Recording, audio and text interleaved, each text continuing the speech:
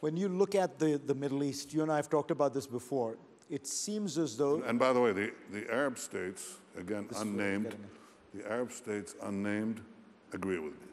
So we are just about to name them. It seems as though... You want to name the unnamed states? Exactly. Okay. Go ahead, name the unnamed states. Go ahead.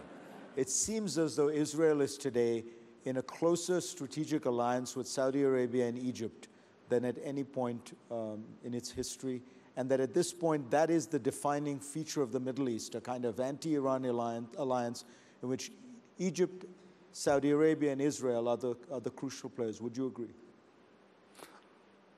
I'd agree that there's an alignment of Israel and other countries in the Middle East that would have been unimaginable 10 years ago, and certainly in my lifetime. I never saw anything like it, and I'm at the age of the State of Israel, more or less, so it's an extraordinary thing.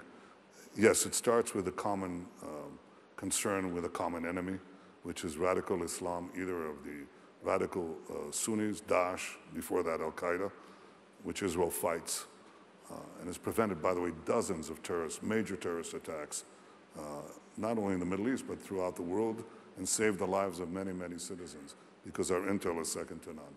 And also our common stance against Iran. That's one source. What is not recognized is that there's another source of this closeness, and it's their desire to make use of the civilian technology that Israel has in water or in agriculture or in IT and other areas to better the lives, health, to better the lives of their citizens. I view that as a great promise for peace.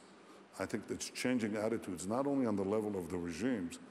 We poll the Arab world. We see the beginning of changes, significant change, in the attitude towards Israel in the Arab publics. Not all of them, and not yet majorities, but significant minorities. That's hope. That's a future of peace.